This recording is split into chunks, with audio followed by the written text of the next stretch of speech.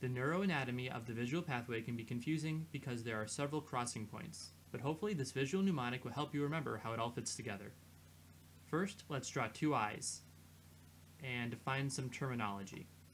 Anything to the lateral margins of the retina is described as temporal, and towards the midline is described as nasal.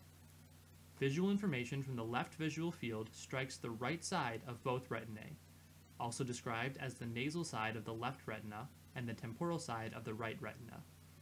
And visual information from the right visual field strikes the left side of both retinae, also described as temporal side of the left retina and the nasal side of the right retina. This forms a W in our visual mnemonic. Next, the retina translates light signals into electrical signals that it conducts through axons of the optic nerve. Information from the temporal side of the left retina travels to the left lateral geniculate nucleus. Information from the nasal side of the left retina travels across the optic chiasm to the right lateral geniculate nucleus. Information from the nasal side of the right retina travels across the optic chiasm to the left lateral geniculate nucleus. In this way, information from the nasal sides of both retinae cross at the optic chiasm. Finally, information from the temporal side of the right retina travels to the right lateral geniculate nucleus. As you can see, this way of drawing forms a nice mnemonic, WIXY.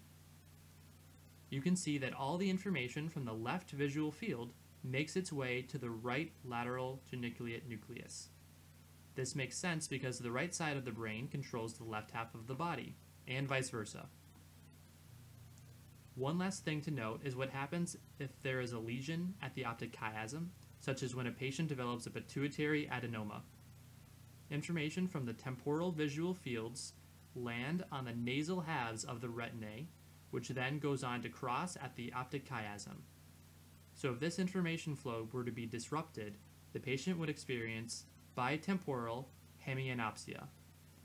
Bitemporal because it is the temporal half of both visual fields that land on the nasal half of both retinae. Hemianopsia because the patient can't see half of the visual field. Thanks for watching. Be sure to like and subscribe for more videos.